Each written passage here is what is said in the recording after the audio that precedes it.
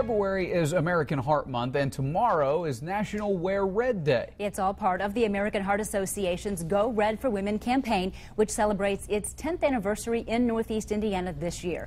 There is a special event going on right now at the city's MLK Bridge celebrating the occasion, and News Channel 15's Nicholas Ferreri is there to tell us more.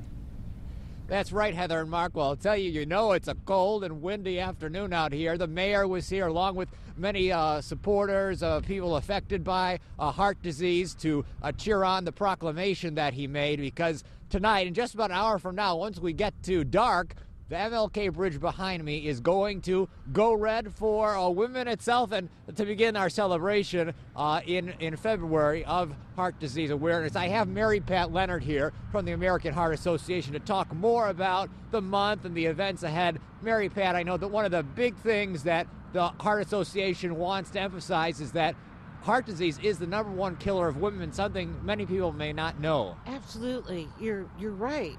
Heart disease and stroke kills 1 out of every 3 women, and many women don't understand that or don't know it, and they don't know what are the risk factors? How can I prevent this? And the wonderful thing about prevention is whatever you do for your health, for your heart, you also do to prevent so many other diseases as well. So prevention like exercise, regular exercise, learning your blood pressure. And by the way, Fort Wayne fire stations do blood pressures every day here from 8 a.m. to 8 p.m. while they're not out fighting fires. And they have special red dress pins they'll be giving away tomorrow, and women and heart disease information tomorrow too.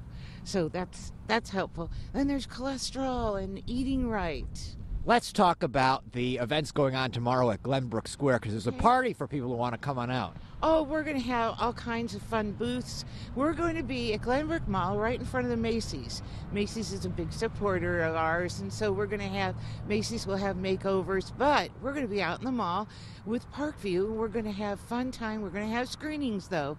So we've got education for women. They'll learn about education.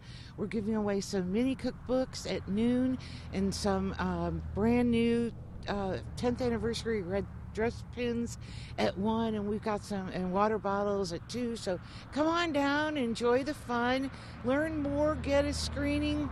Perfect day. It'll be cold out there just like it is now. Yes, well, Mary Pat, thank you so much. Of course, we want to remind everybody, wear red tomorrow in honor of the occasion. We're going to head back inside and get a little warmer. Thank goodness we've got our hearts to keep us warm. I'm Nicholas Ferreri reporting live from News Channel 15. At 6 o'clock, hear from a heart attack survivor.